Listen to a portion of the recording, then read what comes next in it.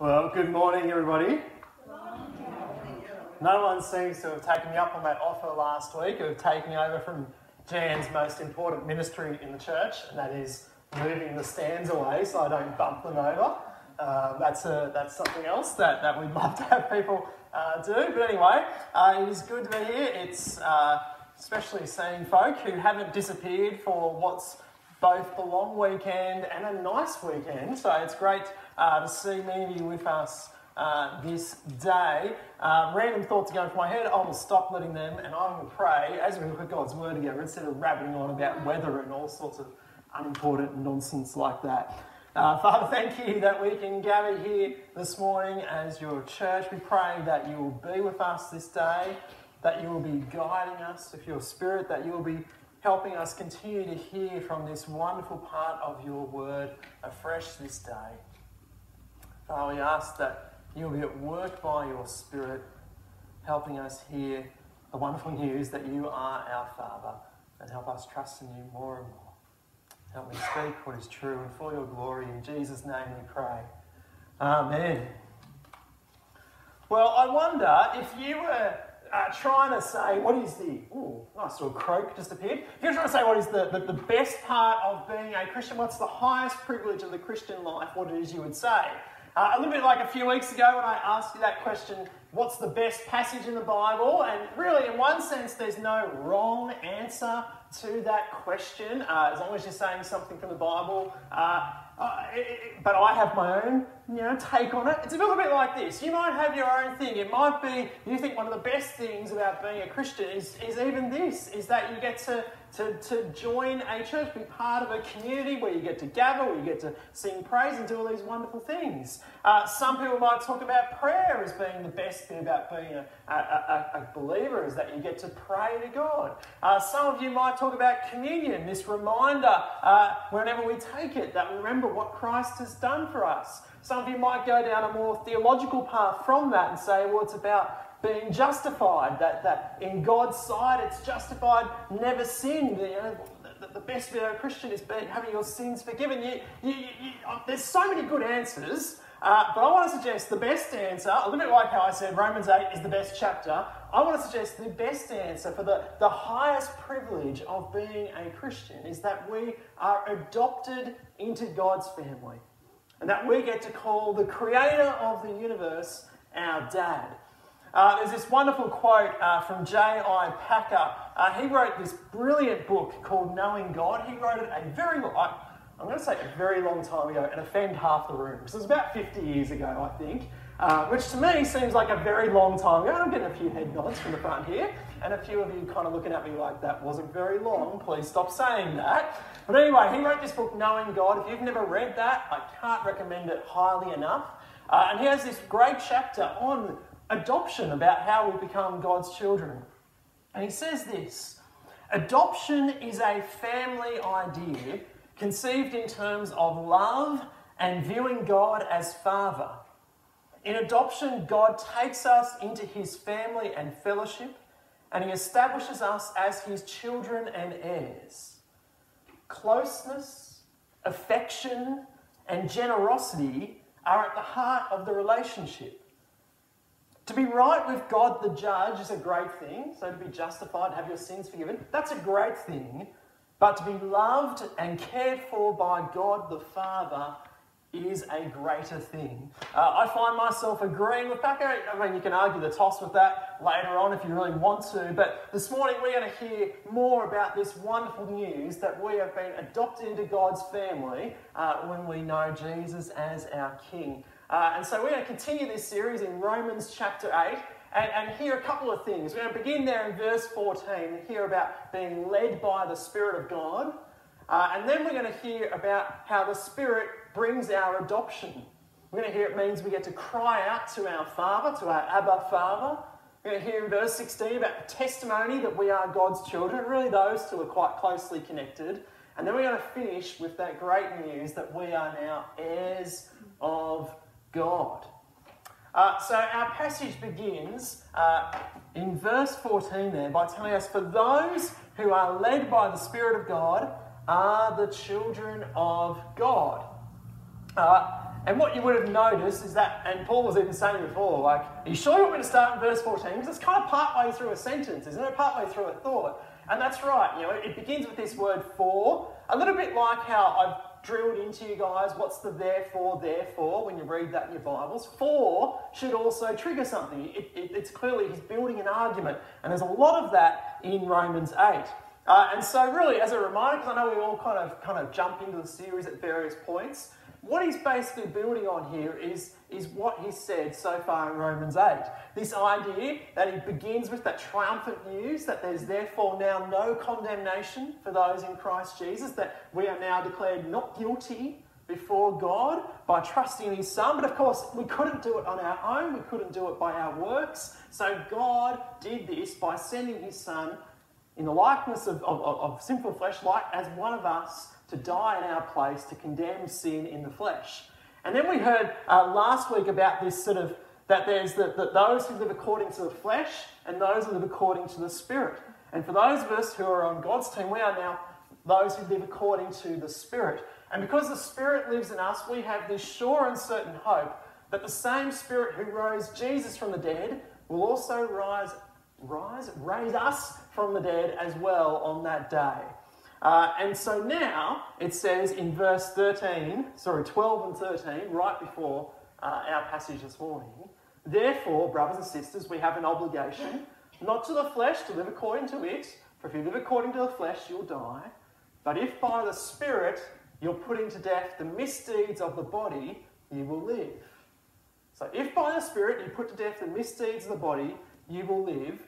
For, good clicking, Joel. Let's go back. For those who are led by the Spirit of God are the children of God. You see the link there? The people who are led by the Spirit of God are those who by the Spirit are putting to death the misdeeds of the body. That's what it's talking about in this instance. Now, if you've been part of a church at any period of time, and if you haven't figured out yet, we really do come from a diverse background of church backgrounds here in our congregation. But some of you would have heard this language of being led by the Spirit quite a lot in your background. It's a catchphrase a lot of Christians use. And it can be a really helpful one. It says it here in Romans 8. It says it as well in Galatians 5 as well. It talks about walking by the Spirit. The only problem is when we start getting a bit misguided in what we mean by what does it mean to be led by the Spirit. To be sure, it means be prayerful. Be sure, it means seeking God's will when we have big decisions. Sure, be praying about it, be trying to figure out what it is. But primarily, in its context, it's talking about putting to death the misdeeds of the body. And so, at the very least, what walking by the Spirit or being led by the Spirit should mean for you is holy living and living God's way. And if it doesn't end up that way, we've got a problem. Now, at the comical end of the scale, I've read recently about this. It was this really old, everyone will agree, pretty much really old. It was from the first part of the 20th century, I think maybe 1910s or 20s, this Quaker work on what it might mean to be led by the Spirit. And this lady wrote about how the way that she lets the Spirit take control of her life is every day when she wakes up in the morning, she prays that God's Spirit will lead her in what she does.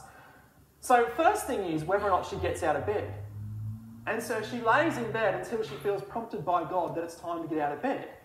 Now some of you struggle to make it to an 11 o'clock service. I don't know if that's because you are so godly that you're waiting for God to prompt you to get out of bed. But then she goes, once she gets out of bed, she then will seek God's will on what clothing she should or should not wear. Some days, apparently, the Spirit tells her to only wear her right shoe and not her left shoe. Some days she wears her shoes but not her stockings. Sometimes she wears her stockings but not her shoe. What is that? I can't even comprehend how bonkers a life you'll be living if that's how you're going. There is an element where God has given us a brain to use that actually tells us, you know what, you're meant to get out of bed in the morning because we've got things to do. And you put clothes on because you put clothes on. And you know it's cold outside, so you put warmer clothes. This isn't something that we need the leading of the Spirit. The Spirit is trying to lead us to holy living. And that's really important as well to get our heads around, because I've also heard people who have then somehow got to the point where they said, well, because I prayed about it and because I felt good about it, then it was okay for me to go and do, and I've heard I've heard people say that it seemed like God wanted me to have an affair with that person over there. Now, I'll clarify for the camera, especially for my wife, who's about to watch this later on. I'm pointing at a wall right now. There's not a person that I'm pointing to. Right? God's pretty clear in this book that adultery isn't what he wants us to do. The Spirit who authored this thing is rather clear on this matter. It's not going to tell you, don't give you a green light to enter an affair, is it? That is your flesh speaking if you think that way. If you think the Spirit's telling you, you know what, I actually think I should probably start spreading some rumours about some people, maybe talking badly about other people in the church, maybe helping people, hear how bad things are. Well, it's probably not the Spirit at work there. That's probably the flesh at work, isn't it? Right? It feels like ridiculous that I have to say some of this, that being led by the Spirit is about holy living and not just about getting a green light to do whatever feels good to you. But somehow we've got a bit astray in this regard. But what it is telling us that those of us who are led by the Spirit, who are putting to death the misdeeds of the body, are the children of God. And this will keep going. Paul will then tell us more about being the children of God. He says in verse 15, the Spirit you received does not make you slaves, so you live in fear again. Rather, the Spirit you received brought about your adoption to sonship. This wonderful news that because we have received God's Spirit, we have now become his children, that we've been adopted in his family. We're no longer slaves to fear. We are no longer, in the quick summary, we're no longer under the law. We're no longer trying to earn our salvation in any way, shape or form. Rather, we have been adopted into God's family by his grace. Again, this is one of these moments. There's going to be a few moments this morning of a bit of extra explanation going on, but this is one of these passages which sometimes kind of becomes a stumbling block to people because of the language used. I know many of us read from slightly different translations of the Bible. They're all very, more or less pretty good. If you want to talk about Bible translation all the time, I'm happy to. I use the NIV. Some of you use an old NIV. Some of you use an ESV or an NLT, whatever. But what you'll find is it'll use different language in these couple of verses. Some of your Bibles have just said, for example, in verse 14, it said, those who are led by the Spirit of God are the sons of God. And here in verse 15, it says, the Spirit doesn't make you slaves, but rather you've received the Spirit of adoption to sonship. Whereas others, your Bible says sons and daughters throughout it, or it says children throughout it. You know what I mean? There's this sort of gender issue going on in what words are used, especially with passages around adoption.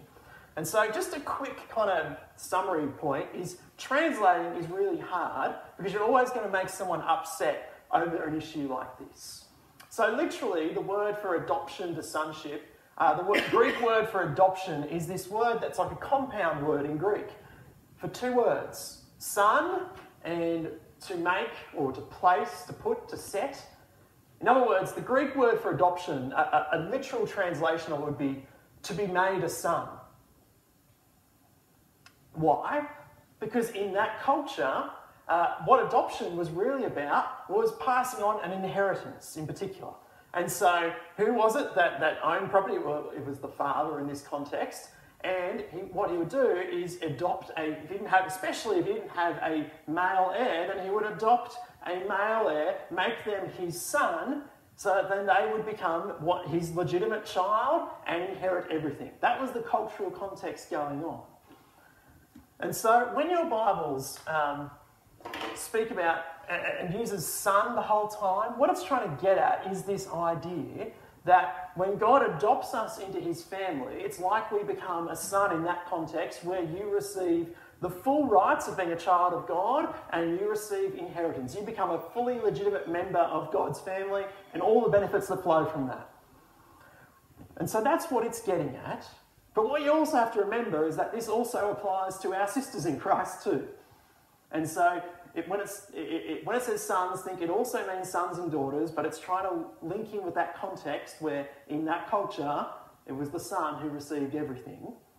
Meanwhile, if your Bible only says children of God or it says sons and daughters, it's quite helpfully trying to highlight that men and women get to join God's family and receive all the benefits. Just remember that there's this technical term going on where when we're adopted, we receive all the kind of rights and privileges like the male heir would have in that Roman culture that Paul is writing to in this letter. That is my 2-minute summary of a very complex issue. Again, feel free to ask more questions later on about that.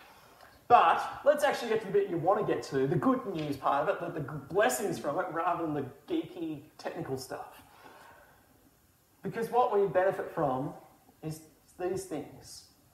First of all, being adopted into God's family means we get to cry to our Father. It says there, by him we cry, Abba, Father. I just said then, we've finished all the technical geeky stuff and then we move on. But again, Abba is not a word that we are... If you've been to church for some time, you've probably heard this. In fact, I think we spoke about it online a couple of times last year. But Abba, for those of you of a certain vintage, isn't meant to be getting you to start humming Waterloo or Dancing Queen in your head.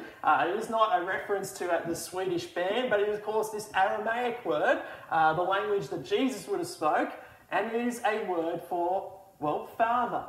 But it's a tricky word to translate really into English. Its nuance of it is, it's something that if you've heard any sermons on this, you've probably heard this wide range of meaning for the word, because some say it's the word of like a little infant child. It's like saying dada, it's like abba, dada, that kind of idea. But the problem with that is that, like, adults say this of their adult parent. So it's not just meant to be gibberish, but it is meant to pick up on that familiarity of the word. But it also has the respect that maybe the word father has in English. Now, I don't know what your context is, what you would call your male parental figure, if you were blessed to know them. But I think most people I meet don't call this person their father. Right? They might reference them as father to someone else, but in their own relationship, they wouldn't call them father, because that's a bit distant and a bit odd. Certainly would be in my case. My dad is my dad. I just said that, didn't I? I've never called him father before. That would feel odd. That would feel very impersonal. But it is very respectful. So you're meant to hear the respect of father, but the kind of intimacy and familiarity of dad or daddy, and kind of combine them into one, and you've got the word Abba. Is that nice and confusing for you? In other words, he's your father, he's your dad. That's the idea we're trying to get at here. It's a respectfulness, but also a familiarity and a closeness all wrapped up into one. And it is wonderful news for us as God's people, because we get to cry out to the one who made all things, the God who's seated on the throne, and get to reference him as Dad. And all the intimacy that's tied up with that is just wonderful. And it's this incredible blessing we have as the people of God. And it says there we get to cry out to him. Now, cry is something that it tells us kind of a whole wide range of emotions is when we can address God in prayer. It can be just the mundane things you want to bring before God, but it can be the absolute, the shocking times in life. Those times when you really are crying, when you really have no words to say. In a couple of weeks' time, we'll even hear about how the Spirit will intercede for us when we have no words to say, because life is so hard. But we get this privilege that we get to cry out to God and call him our Abba, our Father. And it does something really interesting. It does what it says in verse 16. It helps test this. It's this testimony that we are God's children. In verse 16, Paul writes that the Spirit himself testifies with our spirit that we are God's children. So a kind of funny thing that's going on in prayer. We don't talk about this very often. When we try and think about why it is we pray, we come up with lots of different reasons why there are good reasons to pray. We pray to God because we want to bring praises to him. We want to give thanks to his goodness. We want to ask for things as well. Of course, we do it each week here. We confess our sins as too. But there's actually something else going on in prayer that we often neglect. You see, it's meant to actually draw us closer to God. And it helps us trust and believe more and more who we are. You see, what it's getting at there is the Spirit, as it enables us to cry out to God as our dad, as our father, it reminds us that we are God's children. It's testifying to our own spirit as we do so that we are children of God and we receive all the privileges that come from that. See, I reckon I'm preaching to the choir when I say sometimes in the journey as Christians, if you've been a Christian for any more than probably 6 months, you've experienced this. There are times when God feels distant, when God feels remote, when it feels like you're struggling to feel that intimacy, where it's a struggle to think of God as dad. And I want to suggest, more often than not, when we go through those times, if you were to honestly assess your own prayer life, you would realise that actually my own prayer life hasn't been going that well during those times. That I've rarely been coming before God and praying to my Father and speaking to Him. So it's not particularly rocket science in that sense. There's close correlation between the more we pray, the more we are trusting and reminding ourselves that we are the children of God, and the less we are praying, the less we are spending time with God, the more distant we finally feel. And we know that works because we know that just works in just about every human relationship we have as well, don't we? When we talk to people, we grow closer to them. When we don't talk to them, we grow distant. And this works with our dad as well. And it also works in how we address him. It's often quite interesting to hear how people pray. If you ever pray with people, you notice how they address God. And there's in one sense, it's not necessarily a right or wrong. There are lots of great ways that we can address God. I hear people just generically say, dear God, remembering that He is the Creator. Maybe some people would address Him as Lord, remembering that He is sovereign, that He is in control. Almighty God, expressing His power over our world. There are different ways of addressing God. But if your prayer life is only really using that language, then you're missing something really special. Because the really wonderful thing about being adopted into God's family is you now get to address Him as Dad, as Abba, as Father. And it reminds and it testifies to us that we are the children of God and the benefits that flow from that. It is something wonderful that we have as Christians. When you think of other religions, Muslims, for example, I think I'm right in saying that in the Quran there's something like 99 different addresses for Allah, different names for Him, but none of them even come close to corresponding with Father. There is something so intimate that we have. And if you think, this sounds a bit weird, this sounds like Paul taking us into a journey of intimacy that seems a bit too close to God, do I need to remind you that this is also how our Lord taught us to pray? That prayer we pray every week here, our Father. Jesus wanted us to address God as our Abba. Paul is reminding us that we have to address God as our Abba. That is this wonderful highest privilege that we get to come before God as our Dad. And then the last blessing that we receive, it's certainly not the last blessing of all the blessings of adoption, but in Romans chapter 8, the last one that we're looking at in these few verses, is that we are now heirs of God. In verse 17 it says, now if we are children, then we are heirs, heirs of God and co-heirs with Christ. Now some of you will be sneaky and keep reading what I didn't highlight and say, that sounds pretty interesting. It does. We'll look at this whole idea of sharing in Christ's sufferings next week. But for this morning, we are just reminded again that being a child of God means that we receive the full rights of inheritance like a son did in that context. We receive everything that is the Father's. We have this sure and certain hope of inheriting. And of course, for us, that means ultimately means the life to come and entering into His glory, that place that we speak of so often, where there'll be no more sickness, no more death, no more crying, no more pain, where it will be perfection, where we'll live in this perfect relationship with our Father, where we'll live in this perfect relationship with our brothers and sisters in Christ, and it will be a glorious, glorious thing. There's a story that I've heard I've heard it several times now. I've read it in a couple of different books, but I've only heard preachers tell it, Australian preachers tell it. So I don't know if it's true or not, but it's still a good story. So we'll run with it. I've never been able to confirm this story, but it's a story about from several years ago. Apparently, the Governor General on Christmas Eve invited all these people into the residence, and it wasn't just any old people, but it was the down and out. It was some of the homeless living nearby. Anyway, so the media caught wind of this, and they interviewed this one homeless teenage boy on the way out, and asked him, what was it like? And of course, he was just blown away. Like, it was amazing. You know, I'm walking through these gardens, these lush gardens, and the food. I mean, here's a kid who's scrounging to find anything to eat, and he's got these, wonderful chefs preparing him endless food, and he's gorging himself on this Christmas feast. Imagine a Christmas feast for the governor. I mean, it'd be incredible. And apparently as well, there's a swimming pool. And he didn't have anything to swim in, but he was able to borrow a pair of trunks and got to go for a swim in this lavish pool. And it was the best.